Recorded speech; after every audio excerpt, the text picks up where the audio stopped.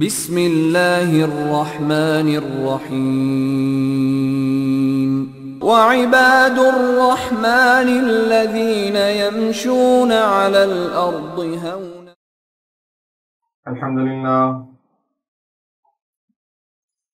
الحمد لله الذي هدى والصلاة والسلام على عباده الذين اصطفى خصوصا على سيد الرسل وخاتم الأنبياء وعلى آله وأصحابه الذين اجتبى أما بعد فأعوذ بالله من الشيطان الرجيم بسم الله الرحمن الرحيم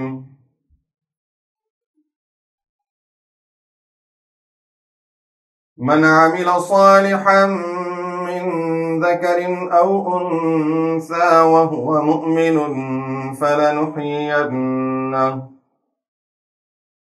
فلنحيينه حياة طيبة ولنجزينهم أجرهم بأحسن ما كانوا يعملون صدق الله العظيم.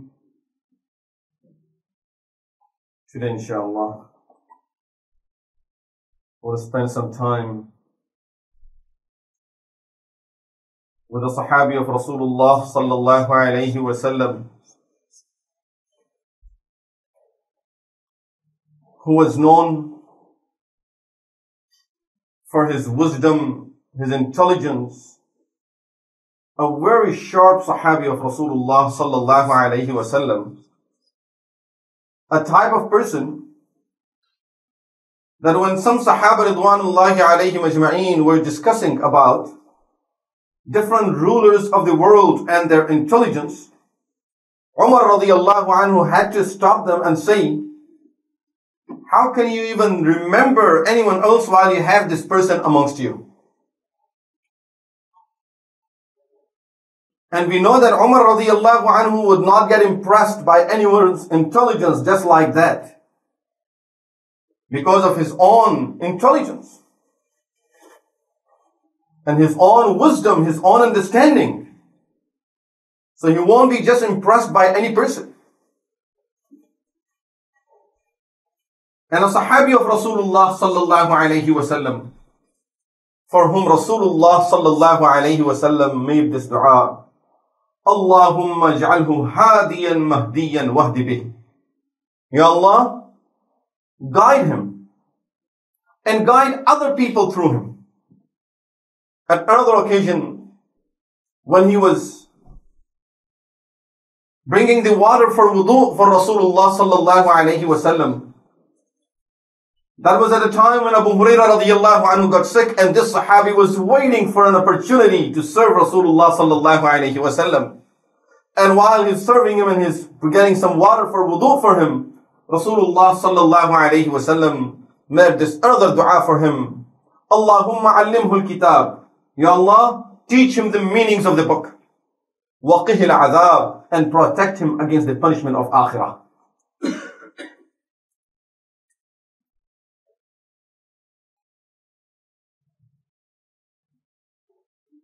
And he is a Sahabi of Rasulullah sallallahu alayhi wa sallam, that Rasulullah sallallahu alayhi wa sallam trusted for the greatest thing he had with him. He trusted him for something that was the most valuable to Rasulullah sallallahu alayhi wa sallam, and he spent his whole life protecting it, and that was the wahi, the revelation. Rasulullah sallallahu alayhi wa sallam would call this Sahabi, after he became Muslim, he would call him normally, most of the time he would call this Sahabi to write the wahi and the revelation for him. So he wrote most of the portion of Qur'an that was revealed to Rasulullah sallallahu alayhi wa sallam in the last years of Rasulullah sallallahu alayhi wa sallam's life. If you don't know who he is, the uncle of all the mu'mineen, because his sister was al-Mu'mineen, the mother of the mu'mineen, and mother's brother is uncle.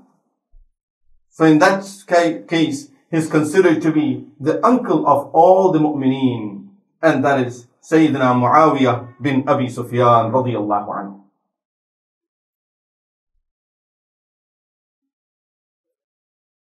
Muawiya radiyallahu anhu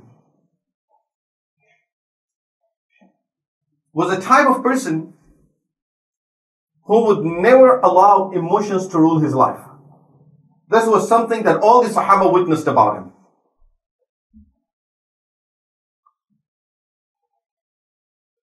He was a type of person who would always think deep about each and every situation.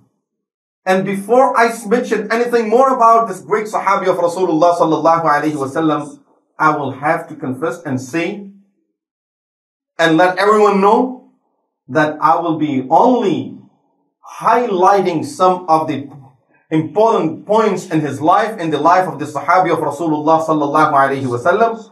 Otherwise, going into the details of it, we don't have no time for it. And believe me, months are not enough to cover the life of this person, because Muawiya radiyallahu anhu is a Sahabi of Rasulullah sallallahu alaihi wasallam who was the governor of Sham and Syria for about 20 years. Then he was the ruler of the whole Ummah for next 20 years, 40 years of rule. Sayyidina Muawiya radiyallahu anhu,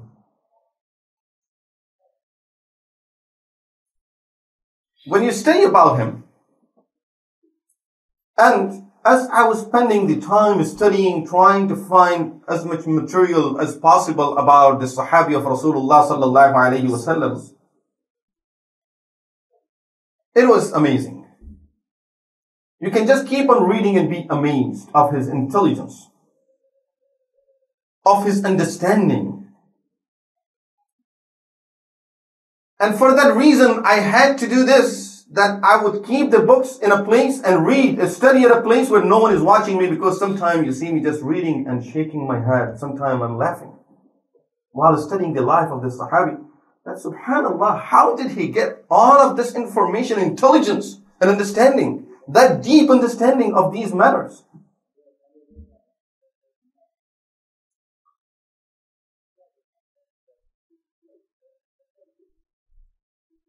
He was raised in a house and in an atmosphere that was totally against Islam. Because Abu Sufyan was his father. And Abu Sufyan was the leader of the Kuffar of Quraysh at that time. And I'm sure most of you will remember the name of his mother also. Hind, the wife of Abu Sufyan.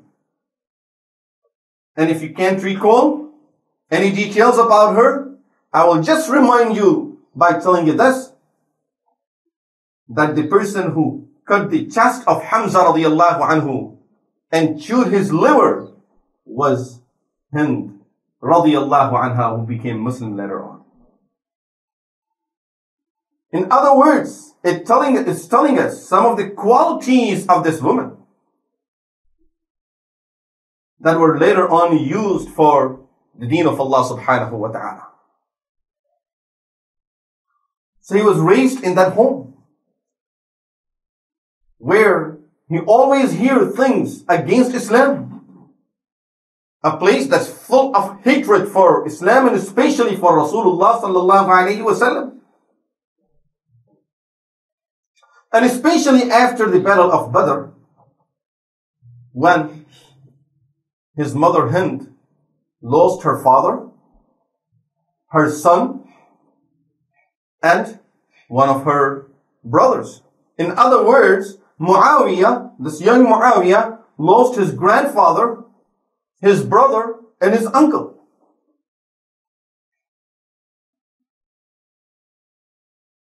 And here we can see still this young man did not allow his emotions to rule his life. And he started thinking very seriously about all the events that are taking place and trying to come to a right conclusion. After all of this, lost his brother, his grandfather, and his uncle, and many other leaders, but that's within the immediate family.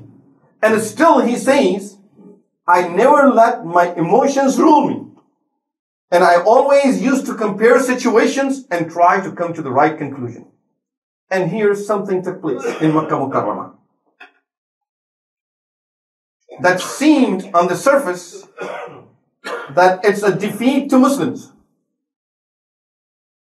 But in reality, it was a type of victory that normally people could not see, but the results were seen later on.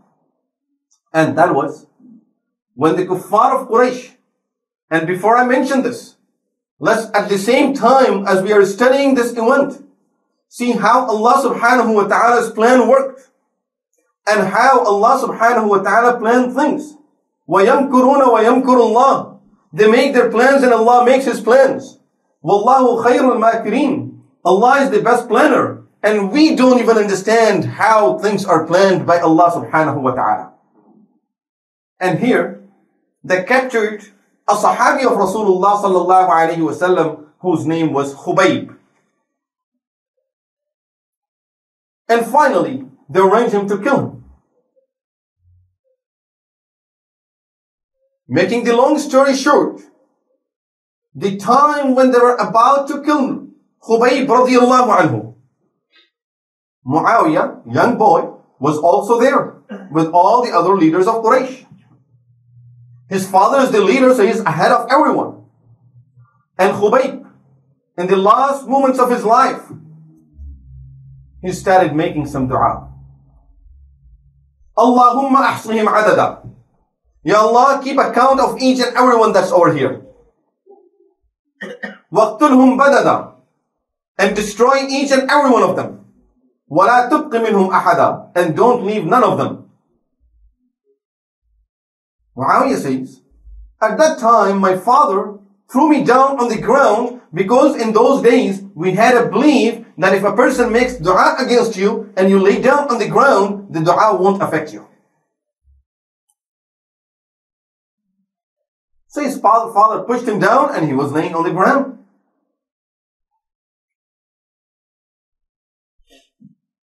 He says, I started thinking, if my father really believes these people are wrong, why would he throw me down on the ground? Why is he afraid of the prayer of Khubayb? The boy is thinking. He's going deep down to the roots of the matters. He says, that was the first step that made me think very seriously about Islam. Subhanallah. One of the Sahabah is dying. And at the same time planting iman into the hearts of many of those that are there. In fact, planting iman into the house of the leader of the kufr.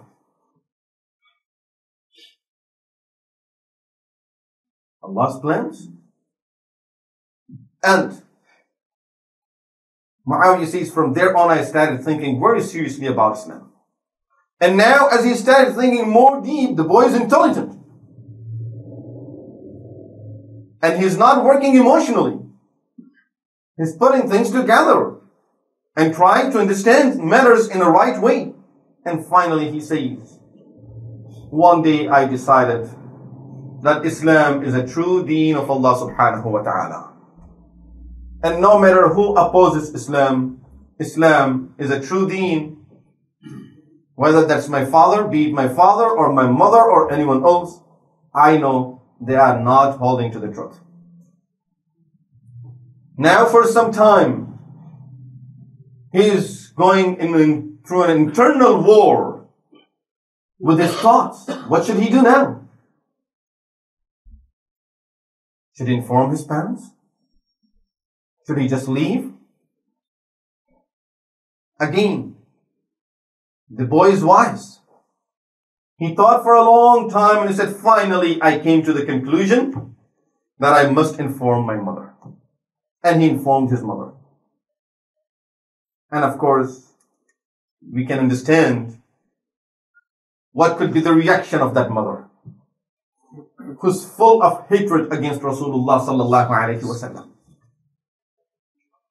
She threatened him. She was very upset.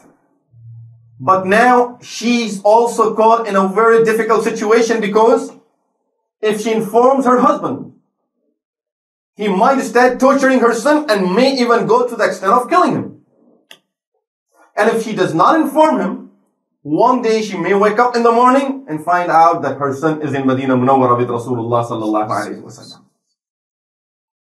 What should she do? And finally, the hate of Islam, hatred for Islam took precedent. And she decided to inform her husband no matter what he does. And she informed him. But she was surprised when she saw that he did not give it any importance. He did not give this even any importance. And he just took it very lightly because he himself was going through this similar type of thoughts.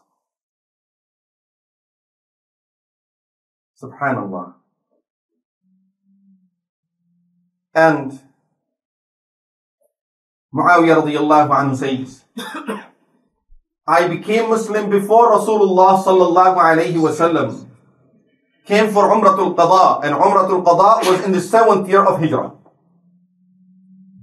But I did not announce my Islam and I did not inform other people about my Islam.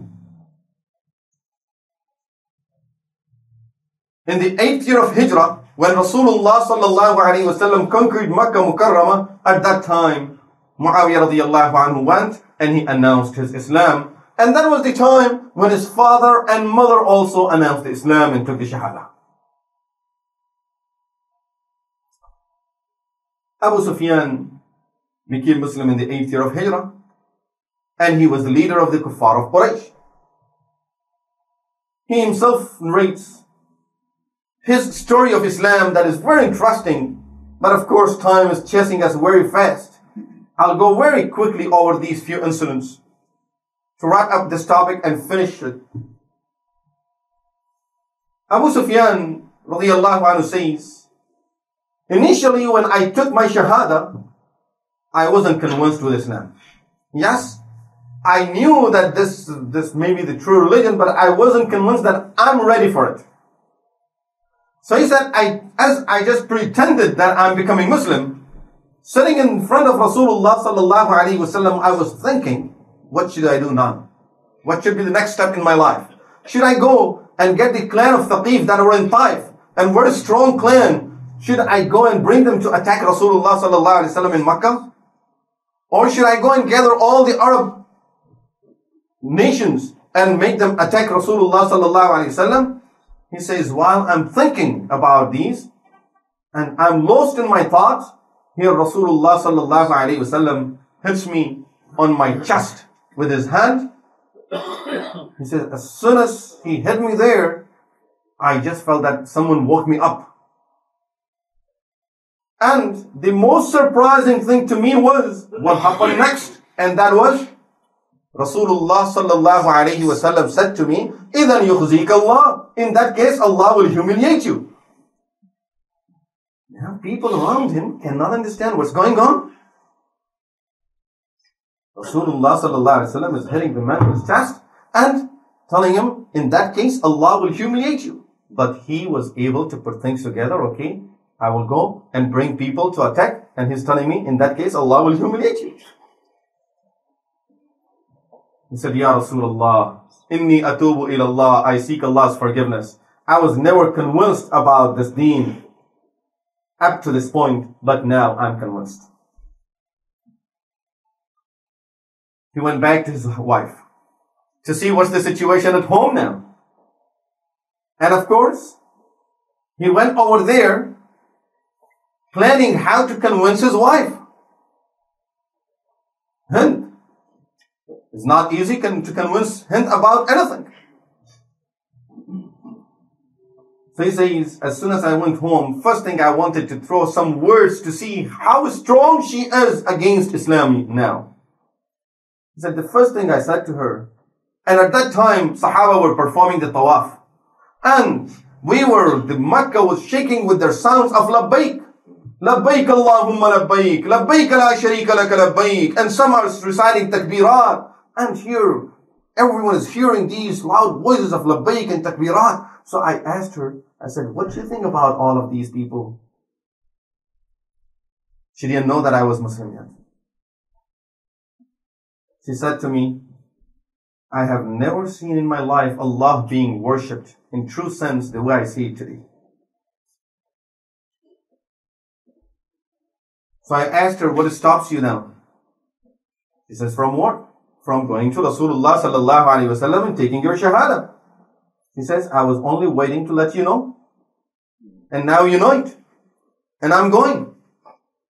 And she, not only that she went by herself, she went to the houses in her neighborhood, gathered all the ladies from those homes, reminding them of what is going on by the Kaaba. Have you heard labbaik like this before in your life? And everyone says no. Then let's go to Rasulullah sallallahu alaihi wasallam and be part of it.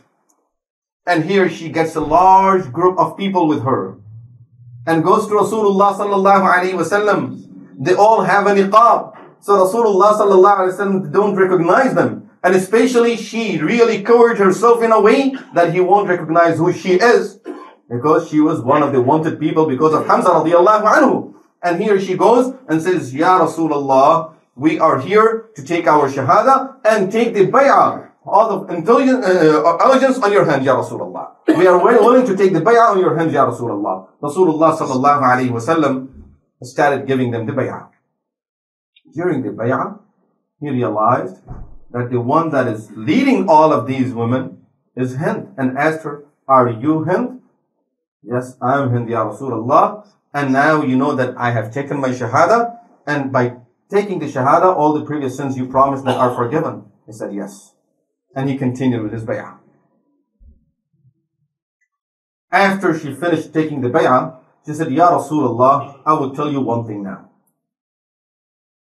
Up to this day, I never hated anyone in my life as much as I hated you. And today I tell you this, I don't love anyone as much as I love you. Subhanallah. See the situation, how when Allah gives the hidayah, this is what hidayah means. Abu Sufyan, the father of Muawiya radiallahu anhu, went with Rasulullah sallallahu alayhi wasallam. When Rasulullah sallallahu alayhi wasallam went to Taif to fight against Thaqif. This is to tell us the change that came into the life of these people after Islam. And what type of Islam they had and iman they had in their hearts. One of the arrows came in, hit Abu Sufyan in his eye. The eye came out and was attached to his place with one of the wings that was there that was hanging. He went to Rasulullah sallallahu alayhi wasallam, Ya Rasulullah, look at my eye. It came out. Rasulullah sallallahu alayhi wasallam asked him, Abu Sufyan, if you want, I can place it back in its place and make dua to Allah subhanahu wa ta'ala. You will get your eye back. And if you want, get it back in Jannah. Abu Sufyan right away realized get it in Jannah simply means a promise from Rasulullah sallallahu alayhi wasallam that I would go to Jannah. Right away, without giving it a second thought, he said, Ya Rasulullah, I would get it in Jannah.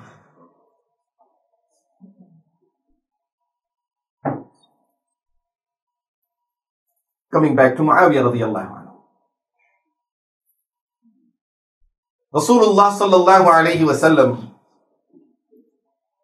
chose him to be of the Kuttab al-Wahi, which means the people who would write the revelation for Rasulullah sallallahu alayhi wasallam. As this family became Muslim and Muawiya radiallahu anhu became so close to Rasulullah sallallahu alayhi wasallam, everyone was happy, and the happiest person was someone who normally histories don't talk too much about. That was a person that was away from people's sight.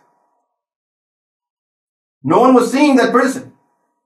And no one knew how happy that person was at that time. You know who that person was? al-Mu'mineen, the mother of the Mu'mineen. What was her name?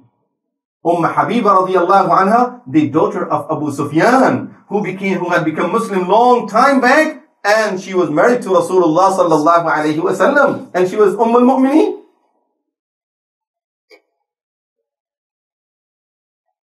And that is the one, when her father visited her in the state of kufr, visited her in Medina Munawwara, and he went to her home. Right away, she picked up the mattress of Rasulullah sallallahu alaihi wasallam and asked him to sit on the ground. He asked her, daughter, do you think I'm too great for this mattress? Or this mattress, you think that I'm not good to sit on this mattress? She said, no, you have the dirt of kufr on you. I cannot allow you to sit on this mattress of the Nabuwah.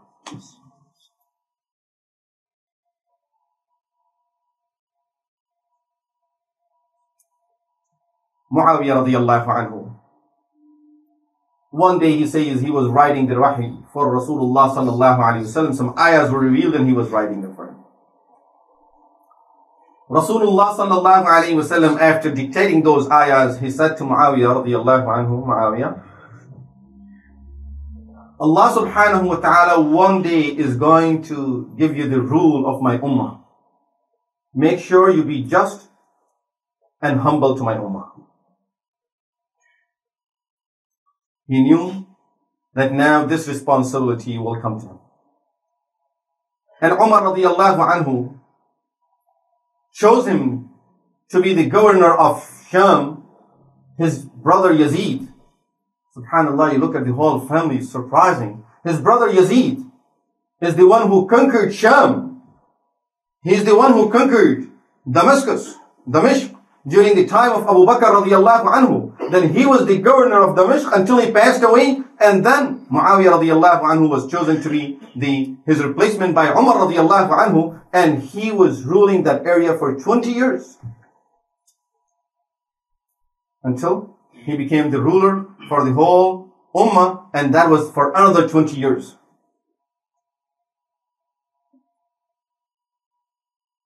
There were differences between Sayyidina Muawiya radiallahu anhu and Ali radiallahu anhu that we all know about. And histories, unfortunately, bring everything about the situation that most of it is not even true. And here we need to remember we have different sources of learning, of getting our information. The most authentic source is the Book of Allah. The second is the Hadith of Rasulullah sallallahu alaihi wasallam. And then histories are just the sayings of people from here and there. Most of the time, we don't even know who those people are, what type of feelings they carry for these people that they're talking about. And when there is an event in the history, normally emotions are attached to it. I don't like a person, I would say something, and the historian is recording it. When we look at the ahadith are telling us the true picture and giving us the true picture of Sahabah ridwanullahi alayhim ajma'een. With all of these du'as of Rasulullah sallallahu alayhi wa sallam, may Allah guide you, may Allah guide people through you, may Allah protect you against the hellfire. And then the trust for writing the revelation. Differences were there. And on both sides there were Sahabah ridwanullahi alayhim ajma'een. This is why when Hasan al-Basri rahimahullah was asked about it, he said, what a beautiful reply that he gave. He said, Allah subhanahu wa ta'ala have protected us from shedding the bloods of Sahaba ridwanullahi alayhim ajma'een, so we should not eat their flesh. Which means, if we did not shed their blood, then we should not backbite them and eat their flesh. You say this way, you say the other way. They might be forgiven and we go to the wrong side. So these are the companions of Rasulullah sallallahu alaihi wasallam. And this is why, when once he was asked, who is better, Muawiya radiallahu anhu or Umar bin Abdul Aziz, he got very upset. He said to that person, you don't even know your belief and your deen? He said, what? I'm only asking the difference between two people. He said, yes, but you should realize, you are comparing a Sahabi with a person who's not a Sahabi. And one moment of a Sahabi in the company of Rasulullah sallallahu alayhi wasallam, better than the life of the whole Ummah. And then he said, the dust that was flying from the shoes of the horse of Rasulullah sallallahu alayhi wasallam, getting into the nostrils of Muawiya radiallahu anhu is better than Umar bin Abdul Aziz. Umar bin Abdul Aziz rahimahullah says, I saw a dream. In my dream I saw that Ali and Muawiya radiallahu anhuma, both of them were presented to Rasulullah sallallahu alayhi wasallam. Rasulullah sallallahu alayhi wasallam said none Sahaba should leave. Whoever is not a Sahabi should leave the room. So he said, I had to leave, all the other people left with me, and only Sahaba were allowed in the room. They closed the room. After a few minutes, Ali radiallahu anhu came out saying that I'm very happy, I'm going to Jannah because the decision was made in my favor. Few minutes later, Muawiya radiallahu anhu came out, he's very happy, he said, I'm going to Jannah because all of my deeds were forgiven. And this is why. After knowing the ahadith of Rasulullah sallallahu alaihi wasallam, the trust of Rasulullah sallallahu alaihi wasallam, the best thing for us, not to just go by what people said about these people from the history. We should look at what Rasulullah sallallahu alaihi wasallam said about these people in his ahadith. May Allah subhanahu wa ta'ala accept our deen, our iman, and keep it pure and clean. And may Allah subhanahu wa ta'ala keep all of us on the straight path, on Sirat al-Mustaqim. أقول قولي هذا وأستغفر الله لي ولكم. مولاي صل وسلم